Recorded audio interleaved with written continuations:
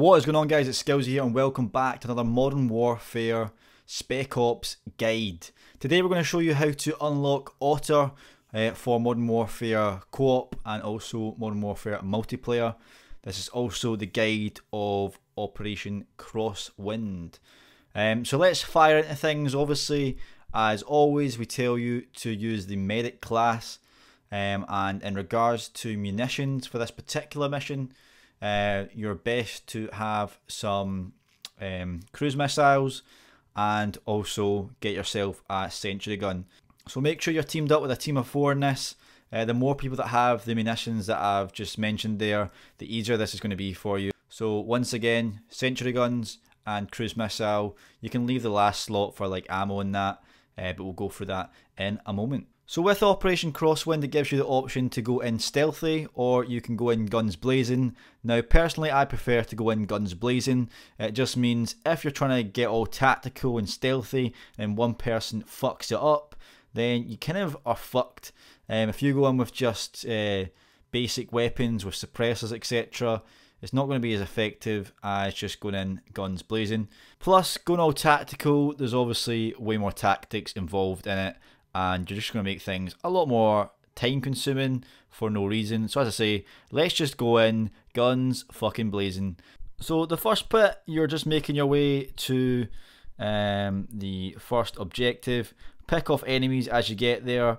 With this particular one, there is a lot of juggernaughts in this particular mission, so that's why you're going to want things like sentry guns and your shields. So for instance, if you put a sentry gun down, it'll start shooting the juggernaut, and then all you need to do is whip out your shield.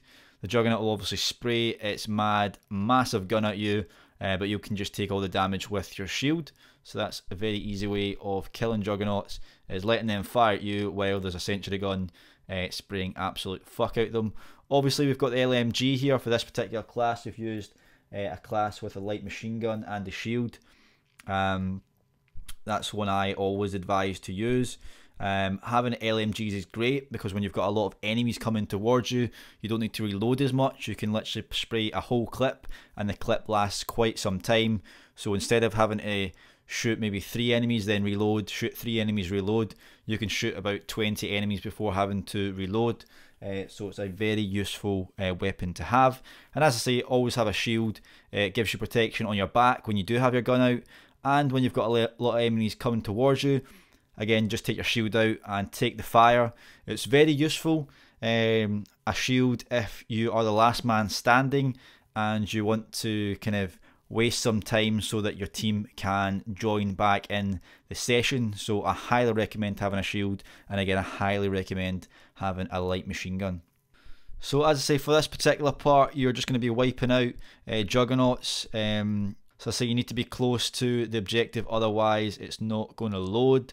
So you need to be nice and close, which is why I recommend putting a wee sentry gun down where you need to camp. Only get one person to do this, don't want to keep wasting sentry guns. For this particular part, it's not the hardest, so if you've only got one sentry gun or if you've only got 2 sentry guns, I wouldn't put it down in this particular section. Only if you've maybe got a team of 3 or 4 and you've got lots of sentry guns that you can use. But if you've only got 2 sentry guns, I wouldn't put it down here. I would just waste the juggernauts with your light machine guns. If you all concentrate fire on the juggernauts, it should help a lot. Or you can use your cruise missile and drop a big massive bomb on his head, which will also do the trick.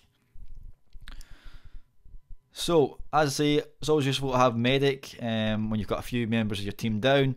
It means you can pick them up without having to go near them, which is very, very useful when you're the last man standing. So once we've done the first part, which we let it all load, you're going to need to make your way into the airport itself, and there's going to be a lot of juggernauts in there too. With this particular part, again, I would pop down a sentry gun. Even if you've only got 1 or 2, I'd definitely pop down a sentry gun. For this particular part, it's a close quarters fight you're going to have, and again, you need to wait in this room while the file downloads. So pop a sentry gun in there, get your shields up and defend that particular area. You're going to need to be in there for a while. You can maybe have one person just kind of run around spraying off the enemies as they come in, but I would have at least 2 people in the particular room where the file transfer is happening, and just taking the fire and shooting those juggernaughts, while the sentry gun does the rest of the work for you. So once you've done that, you're going to want to make your way to the plane. There is a few quad bikes about the place, so you can jump on one of those, or ATVs, whatever you want to call it. Jump on one of those and make your way to the plane. For whatever reason, there was a wee glitch on this particular session where all the enemies were just chilling underneath the plane, which was kind of weird, having a wee orgy there. So make your way on to the plane.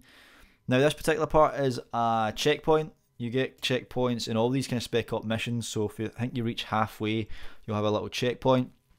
So basically if you die, you'll just come back to this bit, but only if everyone says yes to restart mission. If even one person says no to restart mission, the whole mission will go back to the very start of the particular operation. So it's very vital you play with a team of 4. If you do all die, because it means you just come back to this particular section rather than all the way back to the beginning again. So this particular part, it's all about going in guns blazing. It's all about going in there as fast as possible. As you can see, there's a clock at the top left where you need to kind of get to the objective before the time runs out. So as you see, I'm just picking up weapons like shotguns, sprinting in, firing bullets at enemies' faces, and that's really what your whole team needs to do. It's nothing about stealth, nothing about accuracy. It's really just run in, shoot as many people as you can, as fast as you can, get through, breach doors, go crazy. Now this section, there is a juggernaut waiting for you. You blow his bedroom door off and he comes out pretty angry, so watch out for that. Get your guns ready, and again, if all 4 of you are concentrating to fire on him, then he'll die quicker. However, you can kind of just run past him if you really want to, but I'd probably advise taking him out so he doesn't run down the stairs behind you and start spraying you from behind. Again, just make your way through the plane. Don't try and be too tactical, just make sure everyone's firing their guns, maybe stun the enemies if you've got stun grenades or your particular class. And just wipe the enemies out. You need to kind of rush through, so try not to be too tactical for this particular part. Once you're nearly at the objective, you will basically need to run through, pick up the platinum core. I need to keep running, as you'll probably tell the timer is still running out, and to pick up that you press X, and to get to the door at the end you press X. We will then skydive out of the plane. The first time doing this, thought that was it done, but nope, there's more. So unfortunately I don't have the footage for this particular part, it died. So this part you'll need a sentry gun for. You will make your way to the next objective. There will be a helicopter or a chopper, gunner, whatever you want to call it, raining fire towards you. So again, you can all concentrate fire with your light machine guns, or if you've got something like a cruise missile, which we spoke about at the start, you can obviously use that to take out the helicopter straight away. One person will not really be able to fire. Whoever's holding the core will need to carry the core. You can place it down, but it gets a bit fiddly, having to pick it up, put it down, pick it up, put it down, just to kind of shoot. This part is pretty damn crazy as well. You will need your shields for this. There's going to be a lot of enemies coming towards you, including juggernaughts, etc. You'll be defending an area as you wait on your own helicopter coming to pick you up. So again, having a sentry gun is much advised. With this class that I'm using as well, I've got mines, so I like just placing lots of mines, you know, on areas that I can't see. So if there's possible enemies coming behind me, I'll plant a few mines there so I can still concentrate fire where I want to fire. Once you have held the little helicopter pad for a while, the helicopter will come and take you away, and that's pretty much the mission done. But yeah guys, definitely make sure you are medic, make sure you have sentry gun and cruise missile, and that is kind of the main things. And again, always have a shield and always have an LMG. It's going to help you massively. But yeah guys, make sure to thumbs up the video. I hope you enjoyed this. I've also got the other guides up on my channel as well, so make sure to check out how to do all the Spec Op missions on my channel, and I'll see you guys next time.